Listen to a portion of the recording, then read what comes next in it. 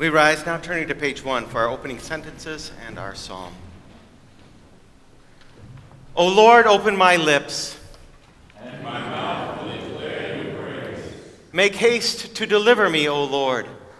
Make haste to help me, O Lord. Glory be to the Father, and to the Son, and to the Holy Spirit, as it was in the beginning, is now, and will be forever. Amen. Praise to you, O Christ, King who comes to save us. And we begin this psalm together. Put not your trust in princes, in a son of man, in whom there is no salvation. Blessed is he whose help is in God of Jacob, whose hope is in the Lord his God. To you, O Lord, I lift up my soul. O my God, in you I trust. Let me not be put to shame. Let not my enemies exult over me. Indeed, none who wait for you shall be put to shame. They shall be ashamed who are wantonly treacherous. Make me to know your ways, O Lord. Teach me your paths. Lead me in your truth, and teach me, for you are the God of my salvation. For you I wait all the day long. Remember your mercy, O Lord, and your steadfast love, for they have been from of old.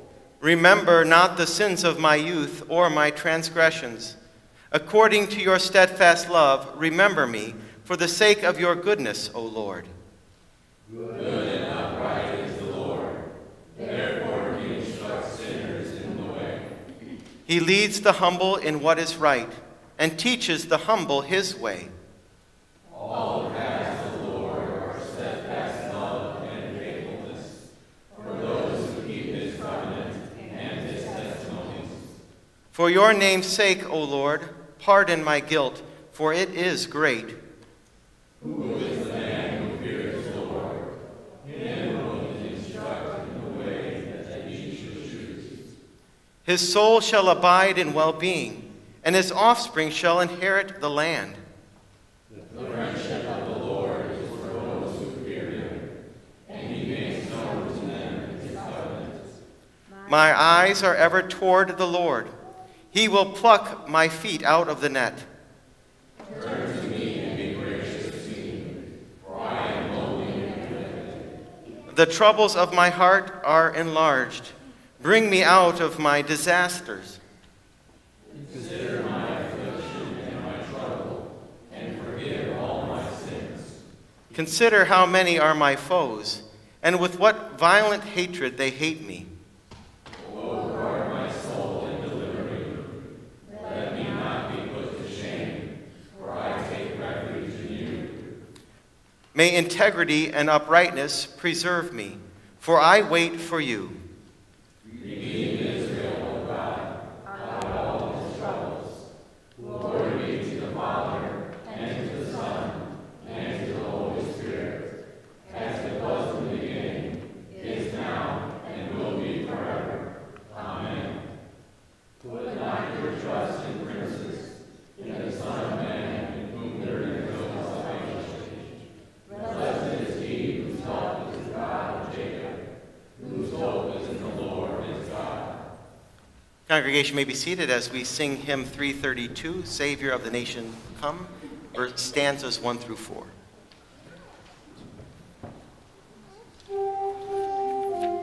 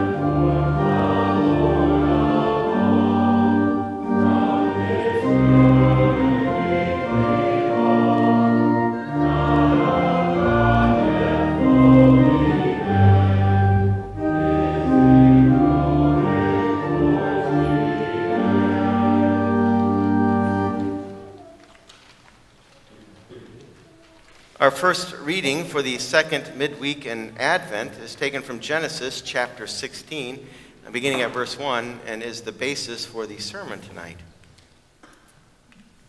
Now Sarai, Abram's wife, had borne him no children. She had a female Egyptian servant who was named Hagar. And Sarai said to Abram, "Now, behold now, the Lord has prevented me from bearing children. Go into my servant. It may be that I shall obtain children by her." And Abram listened to the voice of Sarai. So after Abram had lived 10 years in the land of Canaan, Sarai, Abram's wife, took Hagar the Egyptian, her servant, and gave her to Abram, her husband, as a wife. And he went into Hagar, and she conceived. And when she saw that she had conceived, she looked with contempt on her mistress. And Sarai said to Abram, "May the wrong done to me be on you. I gave my servant to your embrace, and when she saw that she had conceived, she looked on me with contempt. May the Lord judge between you and me." But Abram said to Sarai, "Behold, your servant is in your power. Do to her as you please." Then Sarai dealt harshly with her, and she fled from her. The angel of the Lord found her by a spring of water in the wilderness, the spring on the way to Shur. And he said, "Hagar, servant of Sarai, where have you come from, and where are you going?" She said, "I am fleeing from my mistress Sarai." The angel of the Lord said to her, "Return to your mistress and submit to her." The angel of the Lord also said to her, "I will surely multiply your offspring so that they cannot be numbered for multitude." And the angel of the Lord said to her, "Behold, you are pregnant and shall bear a son. You shall call his name ISHMAEL, because the Lord has listened to your affliction. He shall be a wild donkey of a man, his hand against everyone, and everyone's hand against him. And he shall dwell over against all his kinsmen." So she called the name of the Lord who spoke to her, "You are a God of seeing." For she said, "Truly here I have seen him who looks after me." Therefore the well was called Beer-lahai-roi. It lies between Kadesh and Bered. And Hagar bore Abram a son, and Abram called the name of his son, whom Hagar bore, Ishmael. Abram was 86 years old when Hagar bore Ishmael to Abram. O Lord, have mercy on us. Thanks be to God. Our second reading comes from Galatians chapter 4 and 5, but beginning at verse 21. Paul writes, "Tell me, you who desire to be under the law, do you not listen to the law? For it is written that Abraham had 2 sons, one by a slave woman and one by a free woman. But the son of the slave was born according to the flesh, while the son of the free woman was born through promise. Now this may be interpreted allegorically. These women are 2 covenants. One is from Mount Sinai, bearing children for slavery. She is Hagar. Now Hagar is Mount Sinai in Arabia. She corresponds to present Jerusalem, for she is in slavery with her children. But the Jerusalem above is free, and she is our mother. For it is written, 'Rejoice, O barren one who does not bear. Break forth and cry aloud, you who are not in labor. For the children of the desolate one will be more than those of the one who has a husband.' Now you, brothers, like Isaac, are children of promise. But just as at that time, he who was born according to the flesh persecuted him who was born according to the Spirit, so also it is now. But what does the Scripture say? Cast out the slave woman and her son. For the son of the slave woman shall not inherit with the son of the free woman. So, brothers, we are not children of the slave, but of the free woman. For freedom, Christ has set us free. Stand firm, therefore, and do not submit again to the yoke of slavery. O Lord, have mercy on us. Thanks be to God. We rise for our third reading from the Gospel of Luke, chapter 3, beginning at verse 1. In the 15th year of the reign of Tiberius Caesar, Pontius Pilate being governor of Judea, and Herod being tetrarch of Galilee, and his brother Philip, tetrarch of the region of Iturea and Trachonitis, and Lysanias, tetrarch of Abilene, during the high priesthood of Annas and Caiaphas, the word of God came to John, the son of Zechariah, in the wilderness. And he went into all the region around the Jordan, proclaiming a baptism of repentance for the forgiveness of sins, as it is written in the book of the words of Isaiah the prophet. The voice of one crying in the wilderness, prepare the way of the Lord, make his path straight. Every valley shall be filled, and every mountain and hill shall be made low, and the crooked shall become straight, and the rough places shall become level ways, and all flesh shall see the salvation of God. He said, therefore, to the crowds that came out to be baptized by him, you brood of vipers, who warned you to flee from the wrath to come?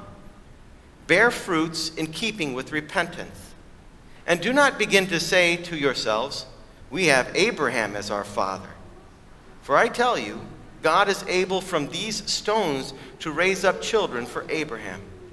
Even now the axe is laid to the root of the trees. Every tree, therefore, that does not bear good fruit is cut down and thrown into the fire. O Lord, have mercy on us. Thanks be to God. Behold, the days are coming, says the Lord, when I shall raise up for David a righteous branch. This is the name by which you will be called. The Lord is our righteousness. In his days Judah will be saved, and Israel will dwell securely. This is the name by which you will be called. The Lord is our righteousness. Glory be to the Father, and to the Son, and to the Holy Spirit. This is the name by which you will be called. The Lord is our righteousness. You may be seated as we continue with our hymn of the sermon hymn, hymn 332, the remainder, verses 5 through 8.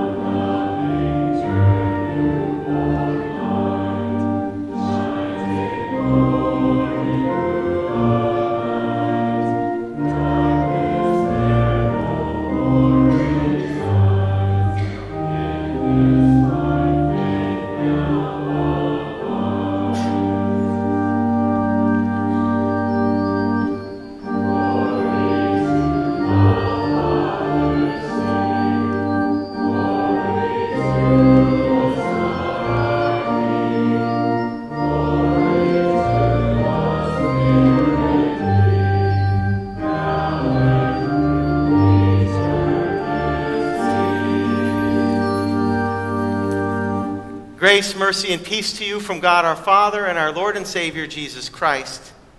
Amen. You may be seated. As you've heard earlier, the text for our sermon is taken from Genesis chapter 16. And as stated last week, and maybe even on Sunday, we're going through some sons in the past that have not been so good, or some fathers who have not done rightly. And we're going to understand how Christ fulfills all these things. So tonight is, "This is my son, Ishmael." When it comes to raising children, surely we've heard a few things before, right? When it comes to raising children, maybe you've heard of some parenting tactics. One is called the tiger moms. Have you heard of tiger moms? They're really protective of their children, right? They harbor them, keep them, don't let anything happen to them. The other you might have heard is helicopter parents. I don't know which one's worse, but you know, they are always hovering around their kids. Always hovering. Always got to be in their lives. Got to be doing something, making sure they're doing what they're needing to do. But there's a new type of parent pushing its way through the schoolyard. They will stop at nothing to ensure their children's success. Yes, this new type of parenting is called snowplow parenting. Look it up. I'm not kidding. There's a whole list of things. I was going to give it to you, but then I thought that might be too precocious of me. These parents are intent on removing any obstacle that is in the way of their child, so that their child does not have to face any pain or any difficulty or any failure on their way to that grand success. If their child struggles, the snowplow parent usually takes matters into their own hands and accomplishes the challenges all on their own for the sake of their children, thinking that they are helping their children without realizing the long-term effects of this approach. I can understand this to some degree because there have been times in my children's life when they have asked me to help them with a school project, you know, those making projects that you have to do. And it's just so much easier for me to build it for them, right? Because who's got the time to teach? Who's got the time to make sure they're not struggling? Who's got the time to tell them that doesn't go there again and again and again and again? So it's just easier for us to take over and just let them have the easy road. We tend to take matters into our own hands, not just with our children. When something is not going quite right or something is taking too long, that's the situation that we find Abraham and Sarah in Genesis chapter 16. Abraham had received the promise from God that he would be the father of many, and that through his descendants, God would bless the whole world. When God spoke this promise, both Abraham and Sarah believed this promise. But that promise was made years ago. Abraham and Sarah were not young when God originally made the promise. They certainly weren't getting any younger. Plus, Sarah was barren, without child, being not able to have children. Maybe we need to take things into our own hands and force the issue. So Sarah comes up with a plan. Maybe it's just about Abraham. Maybe we only need Abraham for this promise to be fulfilled. So she offers her servant Hagar to Abraham that he might obtain children from her. And as what we would call a good husband in our day, Abraham listened to his wife, and Hagar became a parent. It worked. It worked. Or so it seemed. The situation only caused issues with the household of Abraham. Hagar, who was blessed with child, began to look at Sarah with contempt. You know what that is, right? You know what that looks like. It's when you get something from God that is so grand, you have to look at everybody else around you and lord it over them. You know, with that that twinkle in your eye and that smile that... I don't do the smile. It comes naturally, but when you try to do it not naturally, it's pretty hard. Right? Hagar's behavior got so bad that Sarah returns her bad behavior with her own bad behavior. Because everyone knows 2 wrongs makes a right. Right? This caused Hagar to flee, but after God clears everything up for Hagar, convinces her to return to Sarah, and that Hagar should be submissive to her, Hagar does return and gives birth to Ishmael. Yet God makes it clear to Abraham in Genesis chapter 17 that despite Abraham's efforts, Ishmael is not the son that God promised.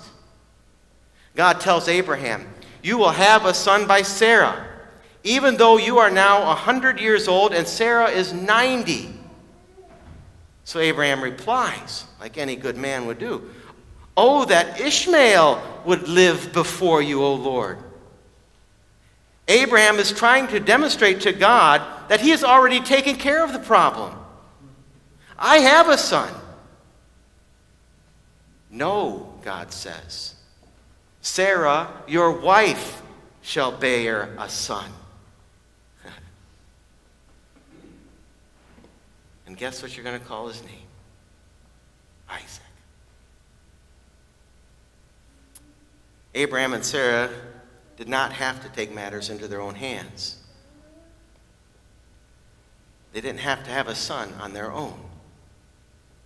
They didn't have to kick God's plan to the side. They didn't have to kickstart God's plan of blessing. God was going to take care of fulfilling his promise in his own way and in his own time. So when it comes to the blessings and promises of God for us, we also think like Abraham and Sarah. We think we have to take matters into our own hands when they're not coming quick enough. We imagine that we have to activate God's promises by cleaning up our lives or showing him how sincerely and earnestly we believe in him. We think that we can manipulate God by our own good works and force his hand to pour out his blessing on us. Look what I did for you, Lord. You better give me something back. If we just build the right style church, if we have a preschool, a grade school, or a high school, then God will send us children. If we just have some passing knowledge of God, of Christ's name, we know his name, but don't push people to understand the depths of his love in his word and sacraments, then we won't have to worry about offending them, and they'll come in. They'll be part of us. We become impatient with God's plan as we do what he says. And as we wait for his promises to come to fruition, we grow impatient, so we take our relationship with God into our own hands and trust in ourselves to get the job done. In order to maintain our status as God's children, we imagine that we have got to prove ourselves to him over and over again. We all tend to exchange our freedom of the gospel for the slavery of the law. Rather than living under the freedom of Jesus' words from the cross, "It is finished," and trusting that it is truly finished, we live under the law of slavery. We want to go back to that, which says, do more and try harder. In the book of Galatians, Paul repeatedly demonstrates the foolishness of this kind of thinking. In Galatians chapter 3, he writes, "For all who rely on the works of the law are under a curse. Now it is evident that no one is justified before God by the law, for the righteous shall live by faith." In chapter 4, which we just heard tonight, Paul supplements his argument with an illustration, the story of Hagar and Sarah. Paul says, now this story may be interpreted allegorically. These women are two covenants. One is from Mount Sinai, bearing children for slavery. She is Hagar. She corresponds to present Jerusalem, for she is in slavery with her children, trying to please God by their works. But the Jerusalem, I added that, that's not in the scriptures, but I figured you wanted to have a little bit depth of what that meant. But the Jerusalem above is free, and she is our mother. In other words, Hagar represents the law and Mount Sinai, and all those who submit to the law submit to slavery of the law and are children of Hagar. They are Ishmaels. St. Paul asks, what eventually happened to Hagar and Ishmael? What does the scripture say? Cast out the slave woman and her son. Ishmael was not the son of the promise. He was the son produced by Abraham's efforts, a work of the law. And he was rejected. Ultimately, all who rely on the law will be rejected. But God called Abraham and Sarah to trust in his promises and to live by faith. God would take care of it, and he does. And though it seemed impossible, everything seems impossible to us. Sarah gave birth to a son, the son of the promise, Isaac. St. Paul explains, now you brothers, like Isaac, are children of promise. We are not, you are not children of the slave, but of the free woman. Those who live by faith and not by works are sons and daughters of the promise, are sons and daughters of Abraham, and receive God's blessings as such. But it is not faith in Isaac that brings the blessing of God's salvation. It's not that Isaac came. It is the faith in the true son of Abraham, the son through whom the whole world is blessed, the son whose works sets us free from the slavery of the law. God, our loving Father, has removed all obstacles to us for our salvation, because he knew that you and I could never do it on our own, no matter how hard we try. He sent his only begotten Son into this world and called his name Jesus, for he will save his people from their sins. And that is exactly what Jesus does for you. This Son would also be born through miraculous circumstances, not by the will of any man or woman, not through an old barren woman, but through another impossible action, a virgin woman and the Holy Spirit. And this Son would also walk up a mountain to be sacrificed. But unlike Isaac, God did not stop the hands that placed the crown of thorns on his Son's head. He did not stop the hands that nailed the nails into his hands and into his feet of his very own Son. Jesus completed the work of the law, suffered the consequences of our sins, suffering our desire to make God work for us in the way that we want him to work and how we want him to work. That lack of faith and that lack of trust is forgiven. Jesus has won our freedom from self-righteous works. He declared it as he was dying on the cross. It is finished. Your sins I cover with my most holy and precious blood. There's nothing you can add. Jesus is the true son of Abraham, whose eternal blessings are received only by faith. And as Holy Scripture tells us, for in Christ Jesus you are all sons of God through faith. As for many of you, as were baptized into Christ, have put on Christ. And if you have put on Christ, then you are Abraham's offspring. You are heirs according to the promise. There's a song from my youth, a hymn from my youth, that I'm sure I've sung to you many times, but you get to bear it again. Father Abraham had many sons had Father Abraham. I am one of them, and so are you. You and I are sons of the promise, sons of Abraham, children of God, through the true and only Son, Jesus Christ. So let's all praise the Lord. Amen.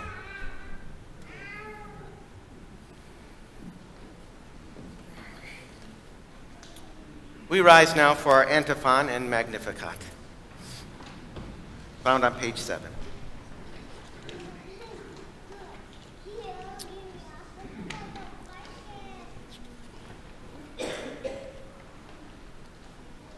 Let my prayer rise before you as incense.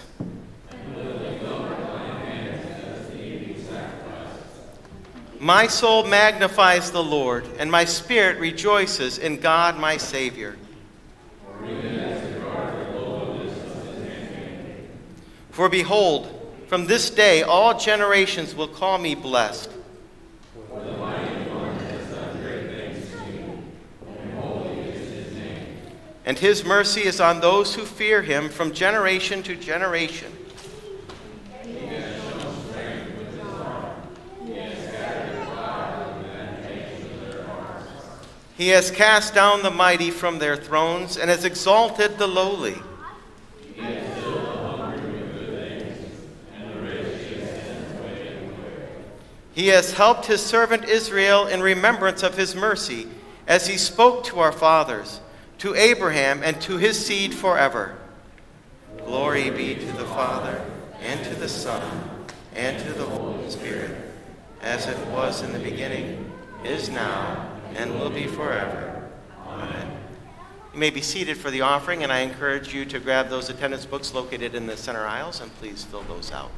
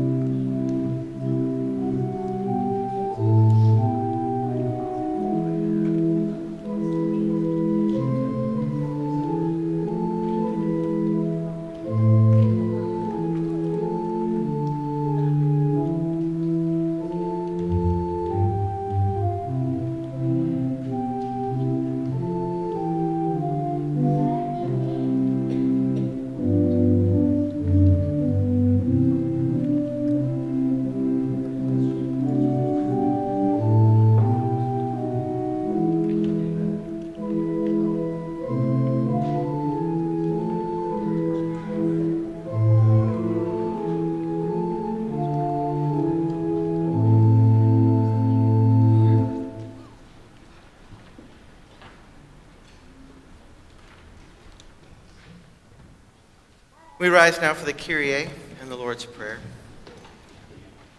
And we speak together. Lord, have mercy. Christ, have mercy. Lord, have mercy. Our Father, who art in heaven, Hallowed be thy name. Thy kingdom come, thy will be done, on earth as it is in heaven. Give us this day our daily bread, and forgive us our trespasses, as we forgive those who trespass against us.